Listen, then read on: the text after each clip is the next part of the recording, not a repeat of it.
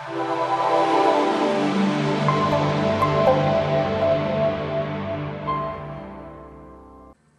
this is Dan. We're in the green room looking for trading opportunity. We're still looking for our bearish bias in the broader markets based upon, reversal at resistance, overbought internals, but we're always on the lookout for things that are on their own page, so to speak. Tilray here is a marijuana and cannabis stock, and it's been multi-week basing here. We aren't crazy about a directional in this market, but as an income trade, selling an out-of-the-money put spread. Bottom left is my daily, weekly on the right. We were actually prepared to sell this short, but this wide range bar on Tuesday, it turned all of this into support.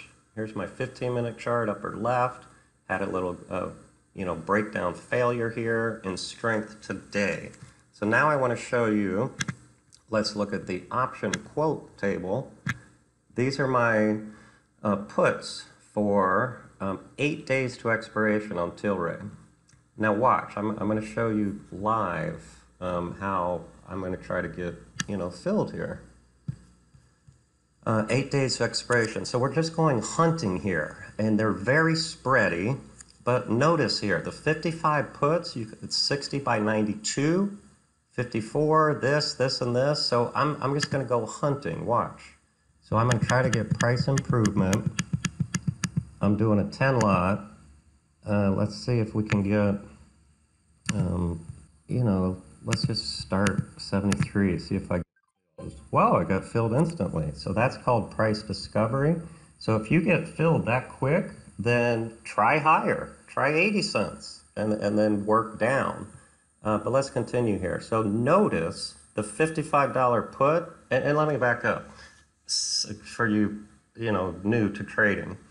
We prefer put spreads because it's less buying power consumption and it's less maximum risk in the event of a catastrophic gap down.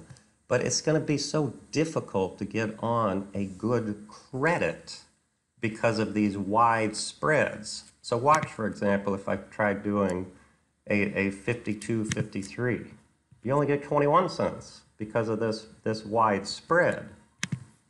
So instead, where you do a lighter share, and I'll consider I did it naked, but you get to pick which strike for what premium you're willing to take the risk, if at all. Trading this illiquid pot stock is high risk, so let me just make that really clear.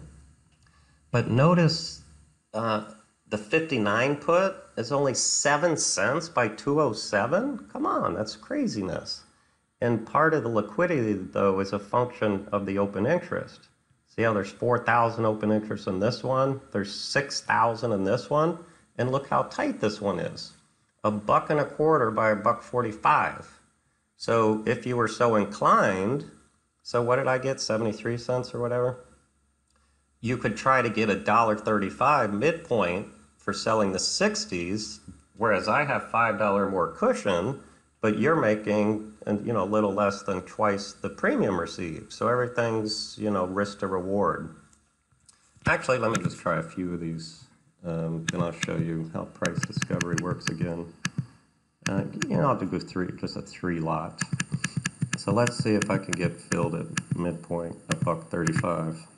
I did. Wow, I got filled instantly. See, he threw me on the offer there, and it should disappear.